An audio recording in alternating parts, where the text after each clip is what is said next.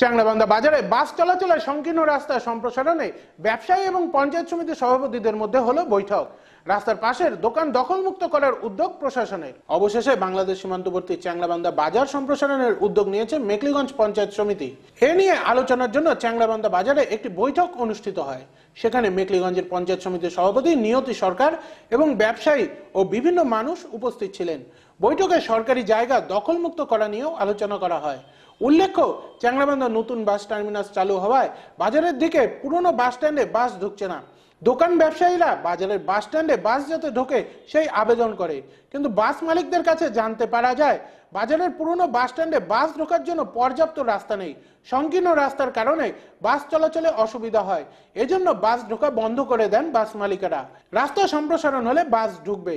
বাস মালিকদের এই দাবি অনুযায়ী বাজারের দোকান ব্যবসায়ীরা এদিন পঞ্চায়েত সমিতির সভাপতির সঙ্গে বৈঠক করেন। বৈঠকে সিদ্ধান্ত হয় বাজারের দিকে রাস্তা সম্প্রসারণ করা হবে, এতে স্থানীয় ব্যবসায়ীরা সহযোগিতা করবেন। স্বপন রায় রিপোর্ট, মেকলিগঞ্জ। চ্যাংড়াবান্ধা ব্যবসায়ী সমিতি এবং নাগরিক কমিটির ব্যবস্থাপনায় আজকে একটা মিটিংয়ের আয়োজন করা হয়েছিল। তো এইখানে যেটা আলোচনা হলো যে সমস্ত ব্যবসায়ীদের জায়গা ছেড়ে দিতে ইচ্ছুক, তবে আগে ওদেরকে ডিমার্কেশনটা করে দিতে হবে। জায়গাটা চিহ্নিত করে দিলেই ওরা জায়গা ছেড়ে দিবে। আর ওরা সবাই মিলে সহমত পোষণ করেছেন যে প্রশাসনের পাশে এবং পঞ্চায়েত সমিতির পাশে সমস্ত ব্যবসায়ীরাই থাকবে। কিন্তু এই বাসগুলো বাস টার্মিনাসে চালু হওয়ার পর চ্যাংড়াবান্ধা বাজারে বাস ঢুকছে না। এটা নিয়ে আমরা যখন চ্যাংড়াবান্ধা মেকলিগঞ্জ পঞ্চায়েত সমিতির সভাপতি এবং মাননীয় সমস্ত আধিকারিকের মহাশয়ে গিয়েছিলাম, তাদের প্রশ্ন যে বাস মানে তাদেরকে বলেছে যে চ্যাংড়াবান্ধা বাজারের যা পরিস্থিতি, যেভাবে যানজট হয়ে থাকে, সেখানে বাস ঢোকানো কোনো মতেই সম্ভব নয়। তাই সেই বিষয়ে আজ আমরা চ্যাংড়াবান্ধা বাজার ব্যবসায়ী সমিতির পক্ষ থেকে একটি আলোচনা সভা ডাক দিই সমস্ত ব্যবসায়ীদের নিয়ে।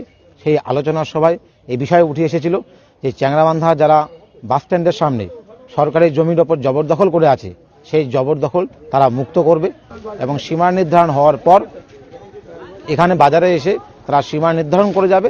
ব্যবসায়ীরা সহমত পোষণ করেছে যে তাদেরকে সরকারিভাবে যখন নোটিশ দেওয়া হবে, তারা তাদের অবাঞ্ছিত যে জায়গা, সেই জায়গা থেকে তাদের অবাঞ্ছিত দোকানঘর তারা সরিয়ে নেবেন।